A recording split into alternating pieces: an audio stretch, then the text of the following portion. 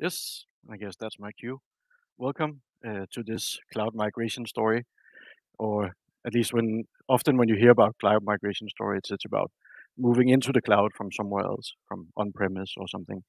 This is just as much about modernizing a current platform.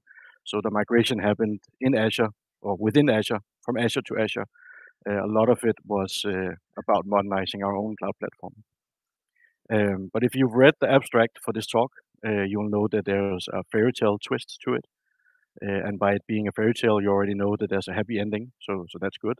And one of the reasons I could be here, if it wasn't a happy ending, it would have probably looked a bit different.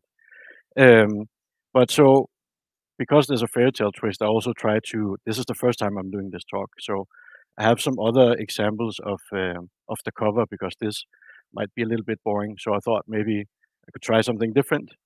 So that's me. So if you don't know the movie, it's called A Cinderella Story. So this is the movie cover, uh, framed. Um, so that's one part. That's a movie cover. I also have the Disney version, which yeah. So I'm. This was supposed to look like me. I'm not sure if that's accurate. I think it ended up looking more like a Disney drag queen. But yeah, you can't win on Fiverr every time. But so maybe I'll just stick with the original cover. I'm not sure.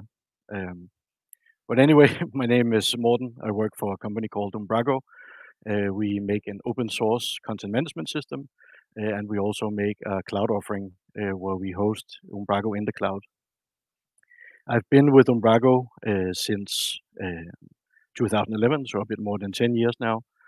I'm an Azure MVP. I do a lot of community stuff in Copenhagen, both for the Azure user group and the .NET user group. You can follow me on Twitter if you want to. But let's dive into it. So, like with any fairy tale, this migration story has a storyline.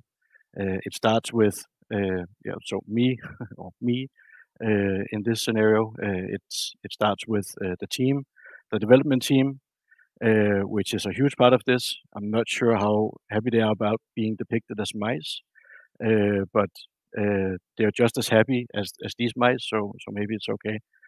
Then we have our management, a huge part of it. This is our CEO, Kim.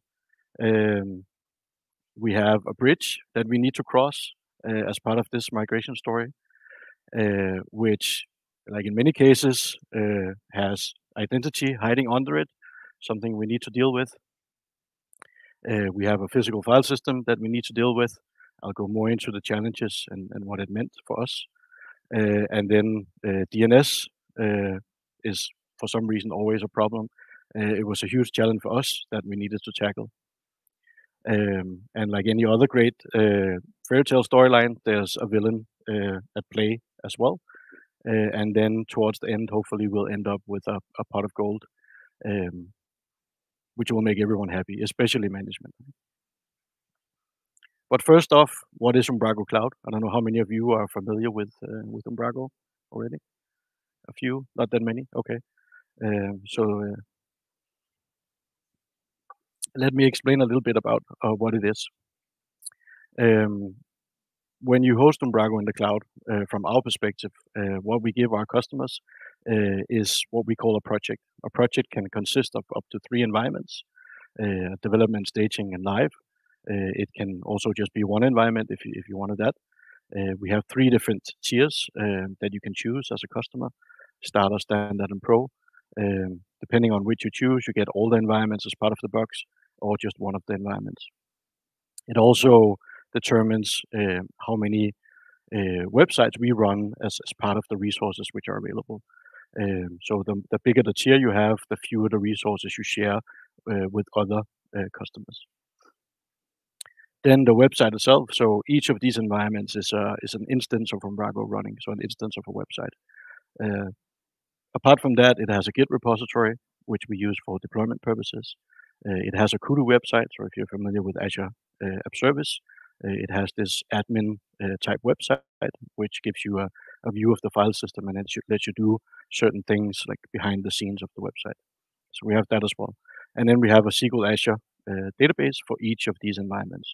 So each environment has its own database. deployments through Git. This is all hosted as part of our Umbraco Cloud platform, which consists of the platform, which is the hosting itself. So the resources that's needed for running the websites. It's the services that we run as part of this whole setup, making it possible to provision the websites and being able to deploy between environments. And for that, we have our cloud portal, our own portal that you go into as a customer user of Umbraco Cloud and interact with it, create new projects, add host names, and so forth. So a lot of management that's done is done through the portal.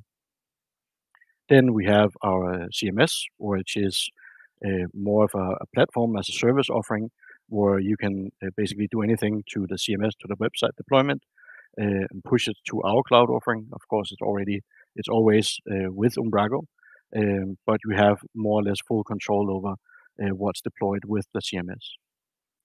Then we have a headless CMS offering, which is called Umbraco Hardcore, which is more of a software as a service offering. So you don't have access to the file system, you get access to the back office, and then apart from that, you have APIs that you use to interact to get content out of the CMS. So that's the like the high level overview of what Umbraco Cloud is. A lot of infrastructure, services around it to support what we need to do. So if we look at the infrastructure topology of what we had, that would be up until 3 years ago, it was very much focused around virtual machines and running our whole setup on virtual machines. And it included some proprietary software from Microsoft, which was a little bit of a black box for us because we couldn't change it. It was something we installed. But the good thing with this was that it allowed us to get up and running very quickly. So to Sam's point from yesterday about starting small and using something that's available to you, this allowed us to get started really quickly. It gave us something that resembled Azure websites quite a lot without it being it. The downside to that, of course, was that we had to maintain a whole lot of virtual machines ourselves. We had to maintain a central database that stored all of the information around the infrastructure and all of this. And because a lot of it was a black box, there was very limited what we could actually do with it.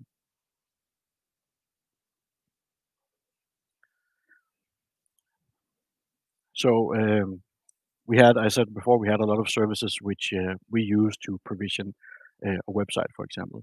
Originally, this was all installed on those virtual machines. So our first approach to it was basically creating Windows services using something that's called Top Shelf.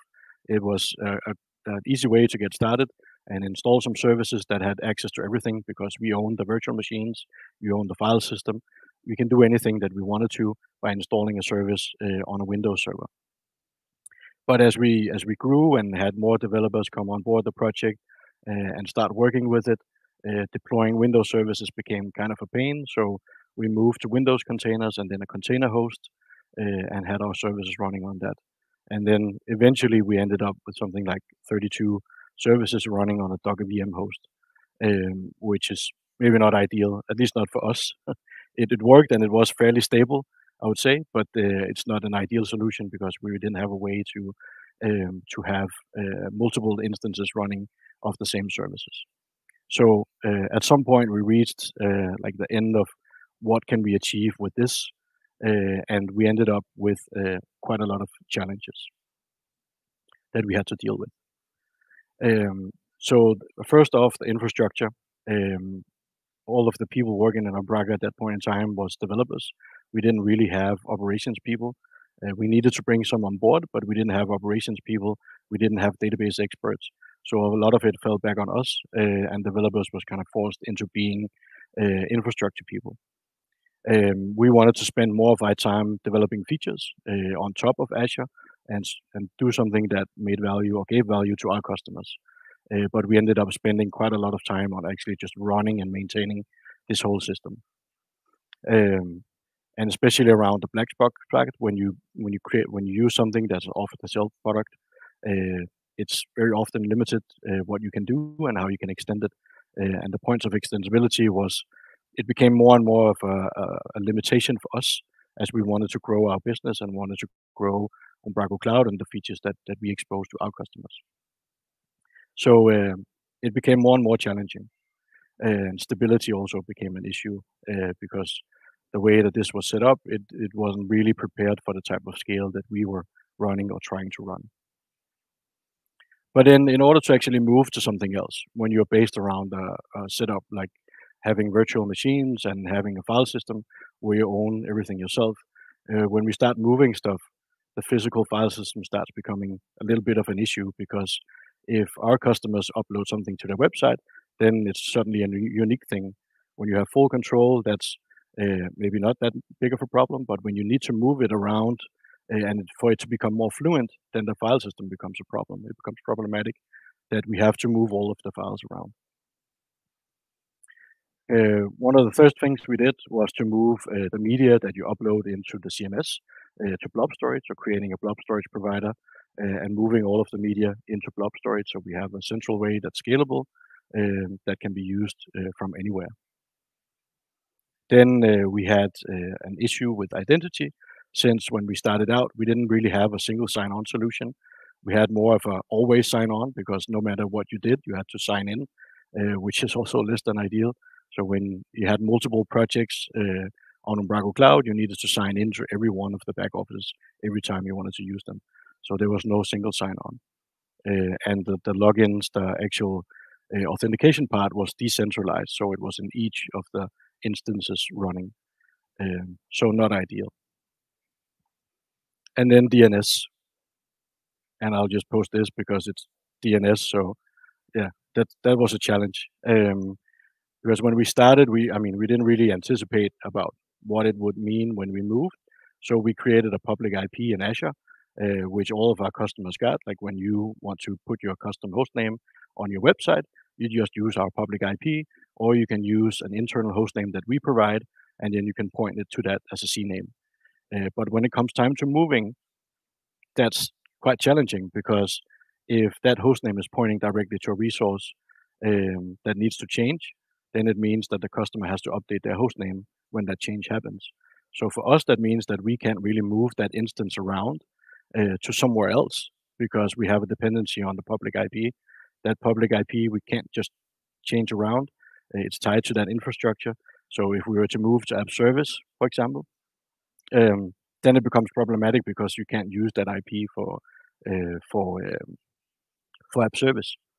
We also had some TLS automatically being created behind the scenes. So at this point in time, when we were getting ready to move, a lot of it was tied together to this public IP.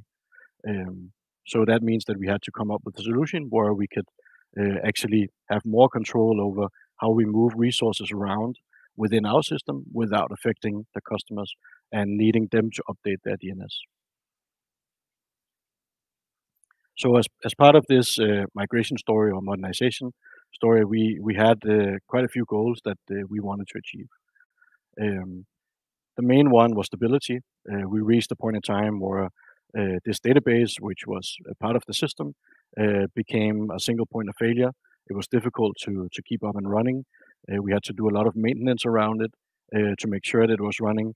I think we reached like the depth of what you can achieve with that database in terms of how many sites we were running within one system.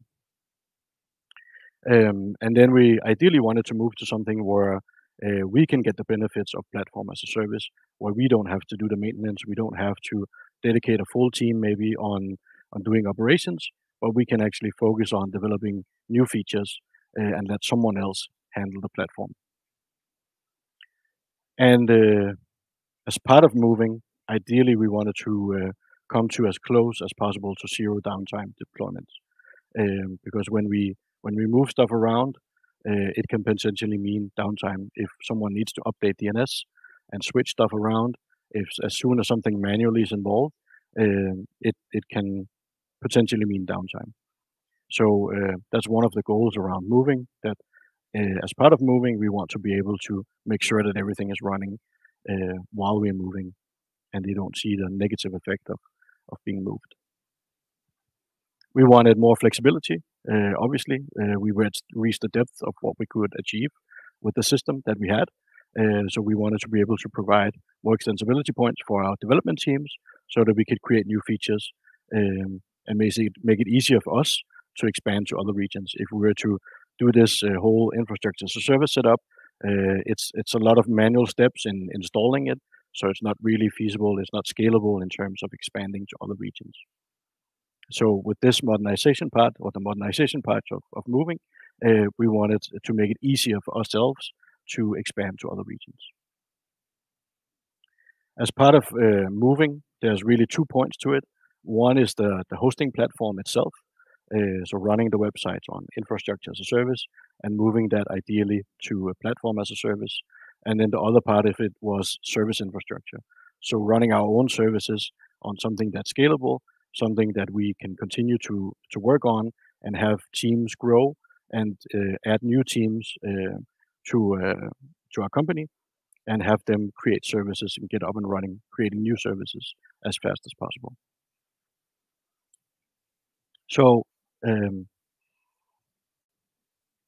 I mentioned app service a few times, and that's actually what we eventually decided on moving towards.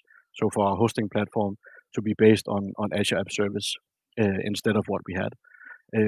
We had wanted that for a long time, and we've been kind of eyeing it, but at that point in time, where we started out, it was too expensive for us to start using. But then when we actually decided to go ahead with this, luckily for us, Azure App Service came with the option to reserve resources, which made it a lot more feasible for us cost-wise to run on App Service because we could reserve and get the benefits of reserving an instance for 1 year or 3 years and then getting a significant discount on that. So because when you run virtual machines, you can also reserve those, and they can be very, very cheap to run. But with app service, it actually became more and more feasible to run a whole setup on there. And then, of course, we would get the benefits of it being platform as a service. We wouldn't need to do the same type of maintenance on the hosting part of it as we needed to do with infrastructure as a service. So quite a lot of benefits that we would get out of this. But there was also some challenges because we don't have direct access to the file system.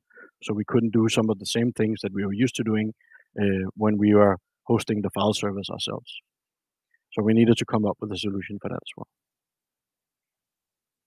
And then for the service infrastructure, we focused on bounded context. So if you're familiar with the DDD terms, domain-driven designs, we looked at what are the boundaries for the different services that we have. Does it fit with our teams? Can we have a team that focuses on one specific bounded context, for example, deployments or provisioning or hosting, and then use that to get team independence and team separation. And speaking of teams, I'll just show you a little bit about how we progressed at Umbraco when we started with this. We started with Umbraco Cloud in 2015, where we were 2 people working on it, getting this whole setup installed. 2 developers, myself and one other guy, who he had to learn PowerShell. I could just continue writing C#, so I guess I won that. But then we expanded. We became a cloud team. Then we became a cloud team and a DevOps team. And yeah, I didn't pick the DevOps name. That was someone else. But it was more of an operations team than anything else. Then we'd expanded to more teams, and today we are just about to make the split around having a team that focuses on agency experience for the web agencies that use Umbraco Cloud, and another team that focuses on developer experience when you as a developer work with Umbraco Cloud. And then we have our platform team and the team that works with headless CMS and an SRE team. And if you are in a position where you need to make decisions around how you structure your teams, I would just like to mention this book. I think it's really good. It's called Team Topologies. It has a lot of valuable information around structuring teams, around being streamlined. So if you work with product development, there's just a lot of golden nuggets in there that I can recommend. But so we talked about the challenges with our previous infrastructure. Now we've decided to move to Azure App Service. Let's look at what that looked like in version 1 of the new topology. So I'm not sure how much you can see of this, but it's divided up into two different parts where we have Azure App Service with some app service plans. Each app service plan can have up to X number of web apps. And then we differentiate between the different tiers that we have in our own cloud offering. So that when we create starter plans in Umbraco Cloud, it's a certain number of web apps that we put on one app service plan. And then as we grow up in the tiers from to standard and then pro, it becomes fewer and fewer. So the pro plans have more resources available and fewer potential noisy neighbors. All of that is provisioned automatically on demand when it's needed, and we position it so that when a new web app needs to be created, it's created within an app service plan which has space for one more web app. And then when something is deleted, we take it out and then we mark it as deleted, and then it means that there's room for another web app. So continuously filling it up, ensuring that we have a good spread of web apps across app service plans, because when we fill up an app service plan, that's when our cost is the best. Then we have databases on the side that's also provisioned automatically, one for each environment. We have our services on the side. So at this point in time, it was still a Docker VM hosting the services. But then we introduced Cloudflare into the mix as well. And that becomes part of solving some of the challenges we had, especially with DNS. We also introduced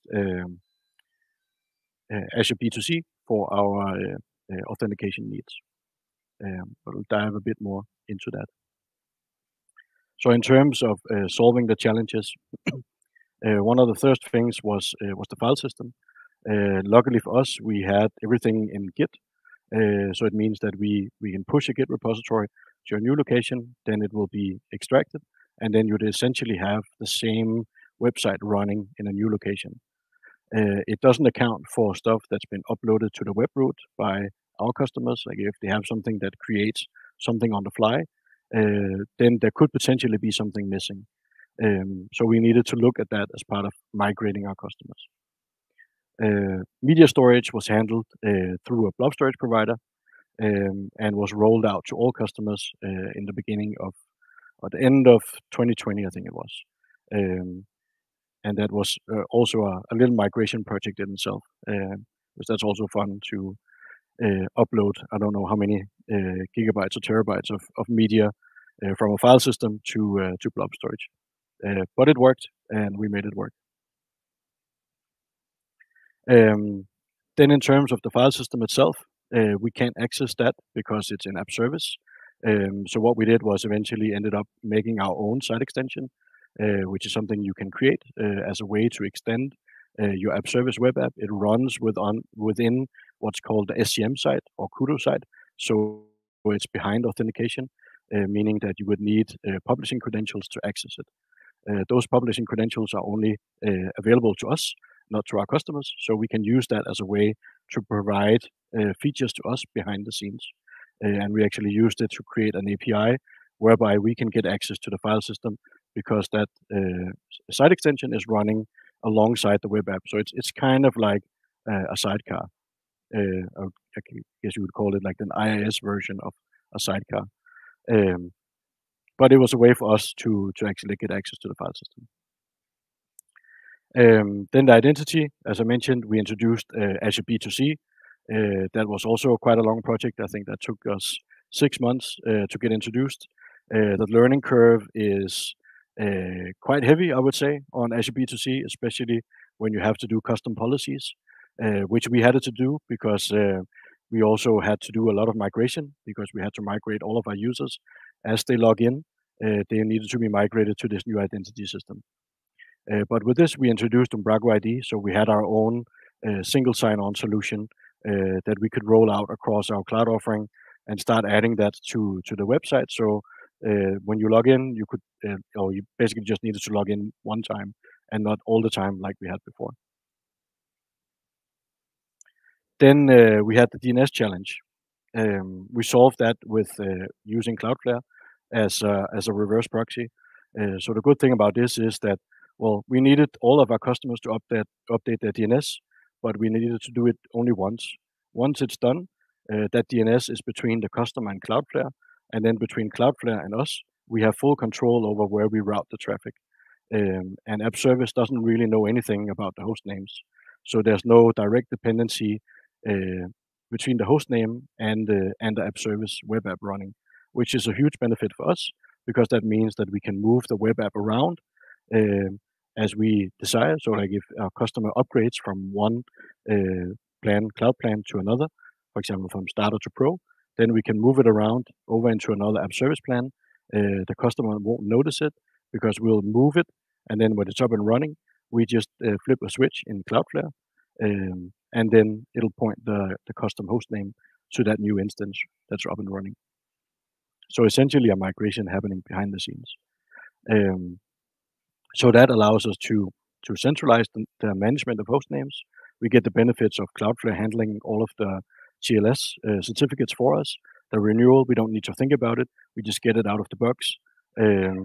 We can focus on what we need to do with the routing, and for that we use what's called Cloudflare workers as a way of coding, or let's putting our custom code into a reverse proxy, so to say.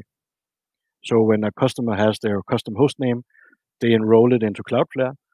So they set up either on using a CNAME or a public IP, which is provided by Cloudflare.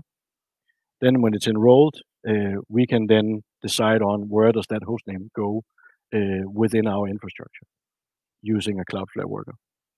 And that's actually super handy because we can inspect the request as it's coming in, and we can do different things to it. This also allowed us to do a lot of interesting things with regards to CDN and providing CDN for our customers, and have different caching features. But then the unique instance running in app service can be anything, and it can be anywhere. So a huge benefit for us. But then it came time that so we had this set up. We would need to know what we needed to do with regards to the DNS, with regards to migrating. So now it's time to migrate the customers. And then I'll just use this again because migrating customers, that's always interesting, especially in regards to ensuring that there's no downtime, because none of our customers would obviously enjoy downtime. They didn't ask for this migration. It's kind of imposed by us. So we wanted to do whatever we could do to ensure that their website would not go down or be unavailable for a period of time while we migrate to a new platform. So the way that we did this was also involving Cloudflare, because now we have this way of actually controlling where we route stuff to. And we have control over the customer's custom host name. They've enrolled it into to Cloudflare, so we can decide on where it's pointing to. So starting a migration is a little bit like this. So it's very high level, but basically the first thing that we do is create an instance of a web app in app service. So that's available. Then we do a Git deployment from the existing web app in our old infrastructure to app service. And then, yeah, it's pushed, it's up and running. We have a website, we have our own custom host name that we can use to access that website to verify that it's actually up and running. And a lot of this was actually manual, to the extent that we checked the website when it was up and running to verify that it was correct and it was showing the website as expected. So I think we did that for the first maybe 4-5 months to ensure that we had a good process of ensuring that the website was actually up and running. So a lot of the time it was handheld by a migration team that was part of this project. And they spent, I don't know how many hours, is for probably 4 or 5 people for 5 months. So quite a huge project to ensure that everything's running, because we wanted this to be stable for our customers. But then as part of completing the migration, when the migration team had verified the website, they would complete it. So this was actually something running in a durable function, different steps where they would just verify as part of each step that now this has been verified.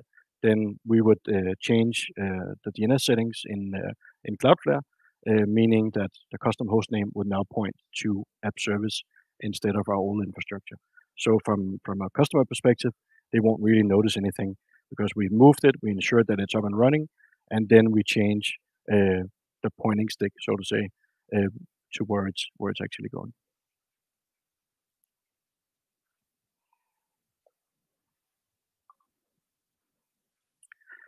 But yeah, so this that was the websites. Then we have all of our own services, and there ended up being quite a lot of those. So I don't know how much you can make out of this, but this is mapping all of our features that we have in our Umbraco Cloud Portal. So the central part is working with a project. You can do a lot of stuff on a project. You can add custom host names. You can add and remove environments. You can do a lot of stuff, basically. So we grouped it and then looked at, well, what do we need to move first of these services? Because all of these services was coded towards the old infrastructure, meaning that it was calling services which was running either on a Docker VM host or as a Windows service running on something that had access to a file system. So we grouped it and then looked at, well, what do we need to do first? And this is where we again use the bounded context to define where what does these services how do they fit together, what do we need, what's part of hosting, for example. That's where we create the app service web apps, the app service plans, and adding removing environment. So we had a context around hosting, which consisted of 5 services, deployment, which consisted of 6 services. So for when we need to, or when customers deploy between environments, there's 6 different services involved in that.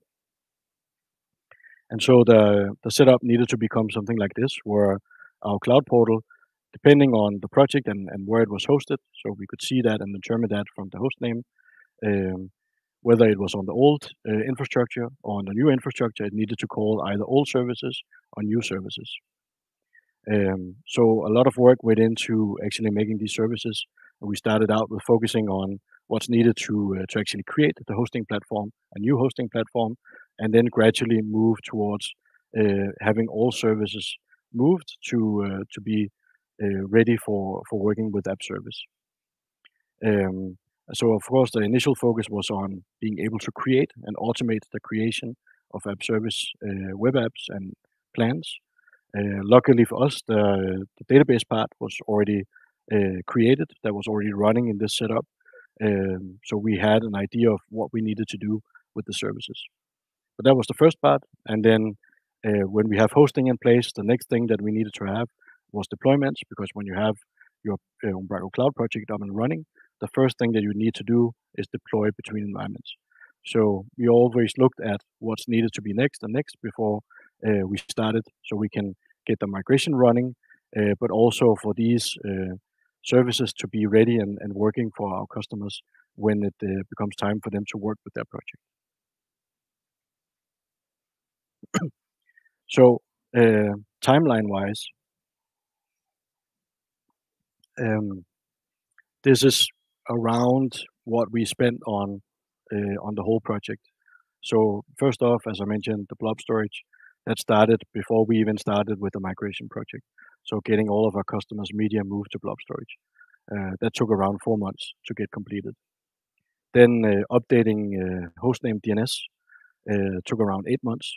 Just getting our customers to update their DNS settings took 8 months. We had at that point in time, I think we had around 9,000 custom host names, where we needed to reach out to all of our customers and ask them, please update your DNS settings for your host name, because we are starting a migration, so we need you to move.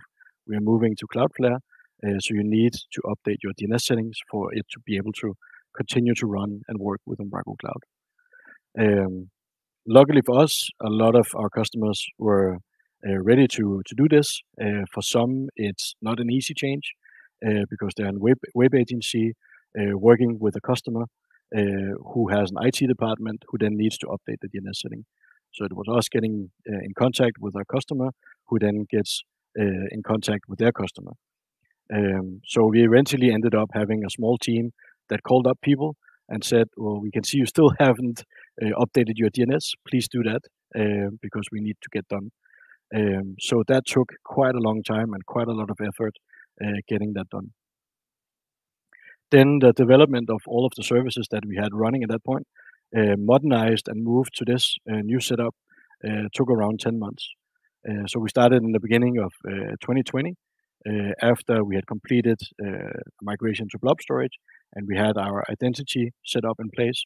That's when we started developing these new services for the new setup.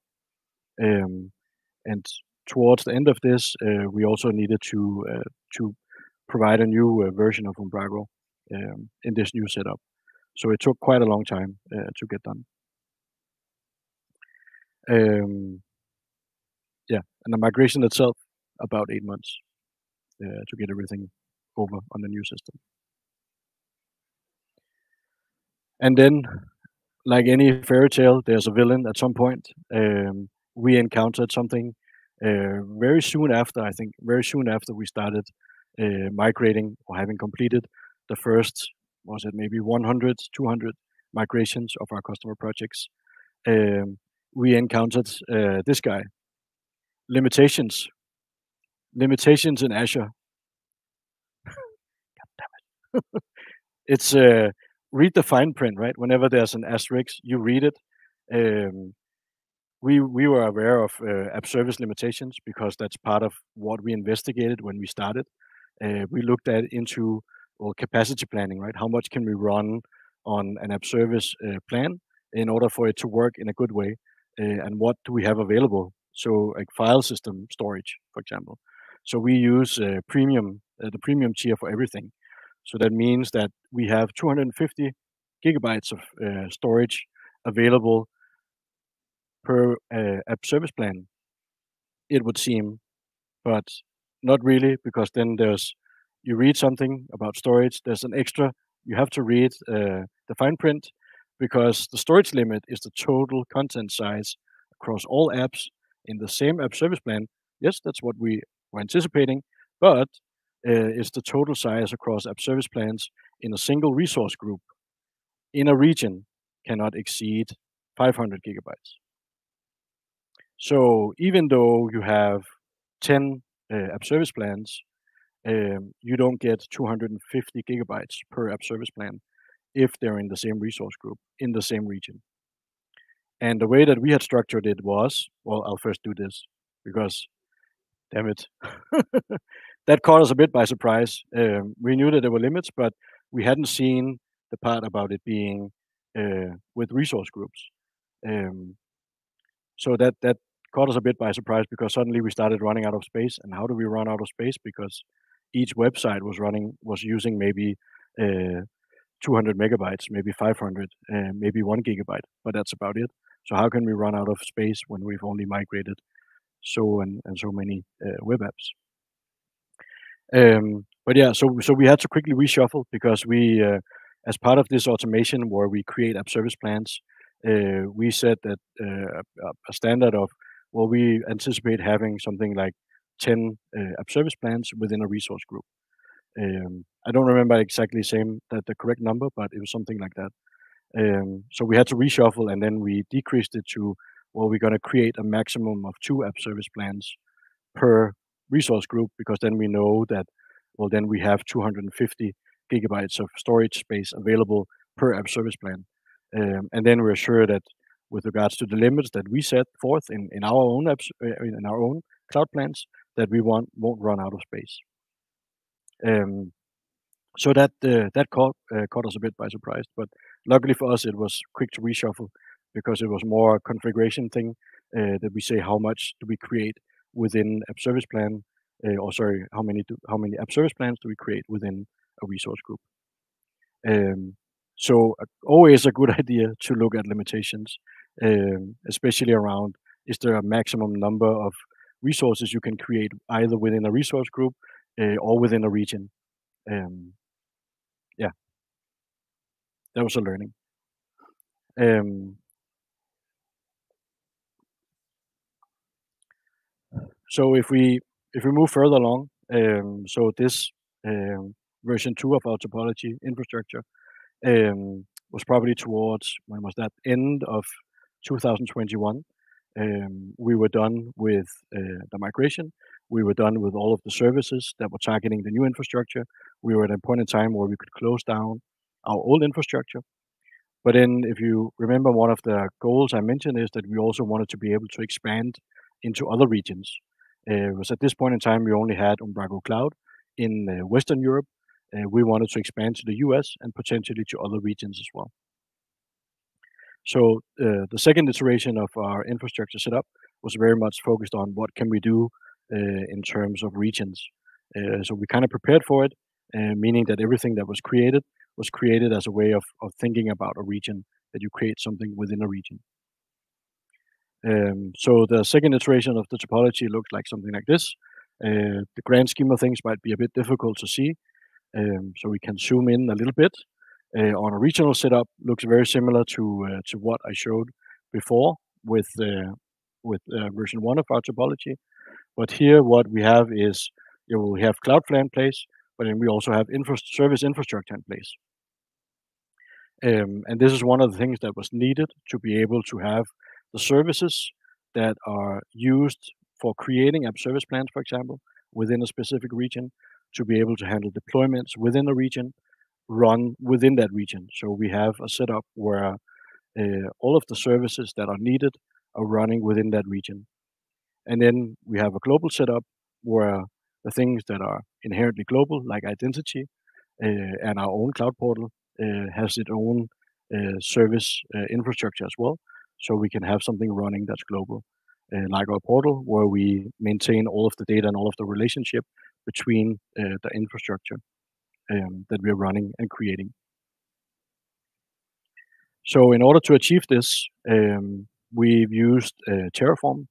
I don't know how much you can see of this, but we created this whole setup in Terraform around creating a global setup infrastructure and a regional infrastructure. So it's in very high level. It looks something like this, where we have a global setup where all of the stuff that's regional needs to be able to publish messages through a service bus that can be read from a global perspective. So global needs to be able to receive messages from within a region, knowing what happens within that region, so it can react accordingly. For example, when you add a new environment to a project, and when that's done, we need to notify our cloud portal about that, or the cloud portal needs to be notified so that it can send a message to the user about it being done, and then update the data for that project so that it shows the correct number of environments that's in there. And then from a regional perspective, we wanted to create a setup where all of our teams can be independent of each other. They can roll their own services and roll their own infrastructure for each of their services without it being a coordination task of coordinating something with a platform or operations team, that they have the dependence or interdependence to create everything themselves. So the regional setup is also created in a way where we create, from a platform perspective, we create an AKS cluster as part of it. We create an app configuration, we create a key vault, we create a service bus, which is provided as resources that services have available as part of running within a region. So that means they use that service bus to publish messages, so other services can subscribe to those messages. And from a global perspective, there's a service relay, which relays all of these messages so that can be read from a global perspective. But it also means that this setup needed to work in a way where we could write Terraform within each service repository. And we actually managed to achieve that.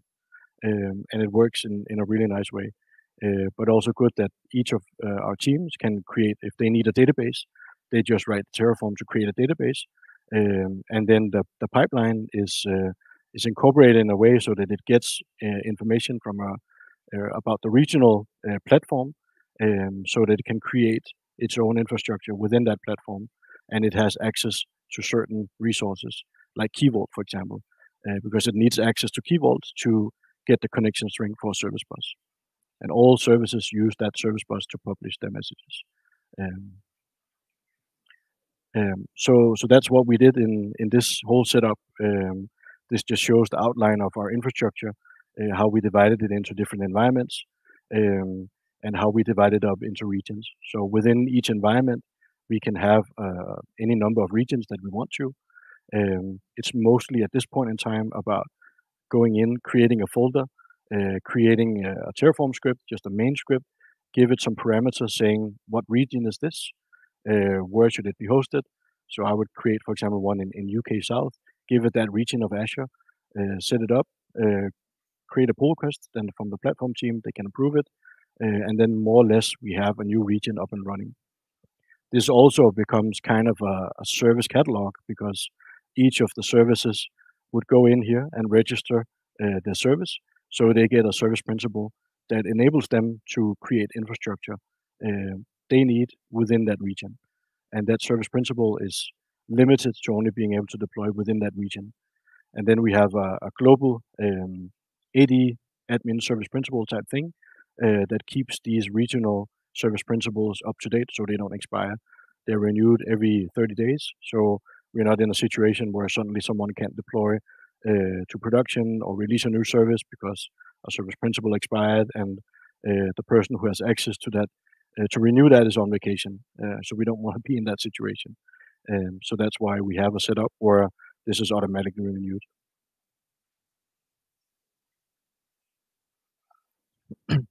Oh, that was the wrong way. So here, yes. So we had this global setup.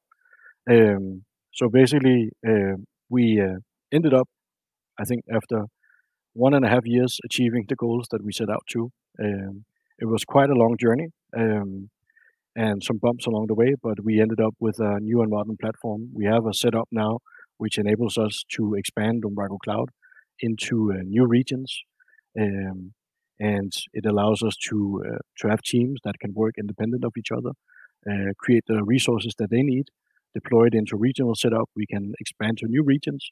When we open up a new region, all of the services that we have will automatically be deployed into that region.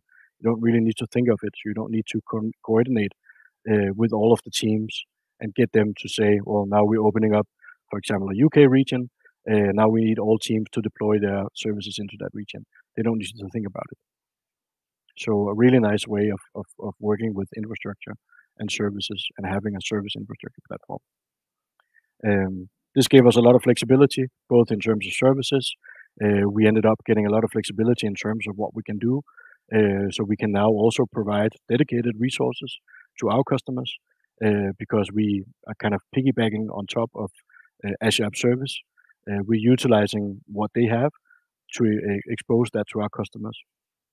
And because we work with web agencies, we can do a lot of stuff to remove a lot of the friction that they would have if they needed to create everything in Azure. So they can click a few buttons and then they get a project up and running with 3 environments, 3 databases, CDN, host names, all of that. They don't need to do anything. It's just a click of a button. They don't need to write Terraform or ARM templates or whatever. They can just go in and create it and then start working on it immediately. And then they get a lot of the flexibility for them as well because we can expose what app service provides to them as well. And then we can tailor it so that it fits with an Umbraco cloud mindset. So yeah, really a lot of benefits that we got out of this. And we are very happy with app service. Stability has been A+. Since we moved, we haven't had any outages, which is fantastic. We've been there for what, I guess, the better part of a year now, more than a year. And from where we came from, where we kind of struggled with that from time to time because it was a bit of out of our hands with this black box setup. It's just nice seeing that it runs smoothly. We don't need to focus on as much on operations. Of course, we haven't completely forgotten about it. We still do a lot of operations in terms of ensuring that everything is up and running, and running smoothly. But we have to do a lot less now than what we had to do before. And also isolation is much better than what we could achieve before, because we decide on which of our customers are pooled together, so to say. We can decide on how many resources are shared. We can decide on where and how we do it. That just gives us a lot of flexibility that we didn't have before and that we couldn't achieve in our old setup. So, in summary, we crossed that bridge that I showed you in the beginning. We overcame the winter of 2021-22. I don't remember if it was a particularly bad winter, but it sounded cool on the slides. We slayed the dragons of Azure limitations. We overcame it, luckily fairly fast. And the dev teams got the platform they always wanted, and management lived happily ever after. So it was a fairy tale story at the end of the day. And as you can see, our management is super happy being in the clouds. Um, so yeah, again, this is my CEO. So I'm not sure if he's watching this, but he's seen this before. But with that, I would just say thank you for listening. I hope you got something out of it, maybe some inspiration. I'm happy to elaborate more on the whole setup around our Terraform if you are interested in that. It's a bit complex to relay across a presentation, but if you're interested, I'm happy to show you more. So thank you for listening.